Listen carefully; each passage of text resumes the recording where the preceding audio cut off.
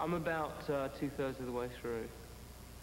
I've told everybody it's going to be ready by the end of July, so it's got to be ready by the end of July. I'm not sure what it will be called now. There's a track on it called Kissing a Fool. Okay. The last line of the particular ballad, because there are 2 ballads on the album, is "You must have been kissing a fool," and I think the album might be called Kissing a Fool. It might now be called Faith. I'm not sure. But then again, by the end of the recording, it'll probably be called something totally different, you know. So all I know is it will not be called George Michael. I'll be going out live January next year.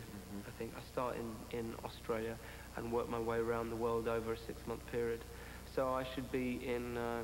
I think I'll be in America probably June next year, May and June. Great. May, June, July.